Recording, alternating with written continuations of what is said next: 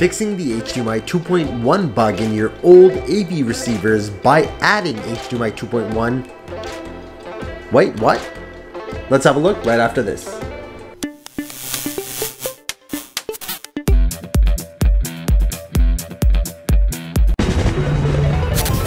Both Denon and Marantz will be offering an upgrade program for older receivers. Now this doesn't affect what we're talking about with the previous receivers which had the HDMI 2.1 bug. Those are being fixed by a hardware fix that they're going to be sending out free to those that registered.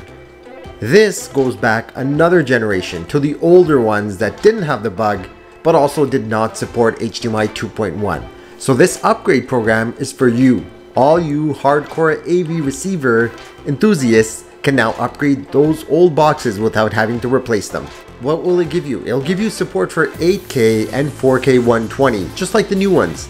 The $600 US upgrade will replace the board and give you an HDMI 2.1 ports, HDR10 Plus, Dynamic HDR, HDCP 2.3, VRR, and much more.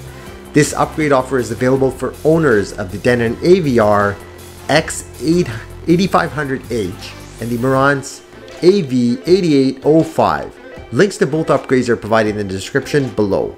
It will also upscale your 1080p or 4K content to 8K. This is great for gamers that also are serious about their home theater audio and video experience.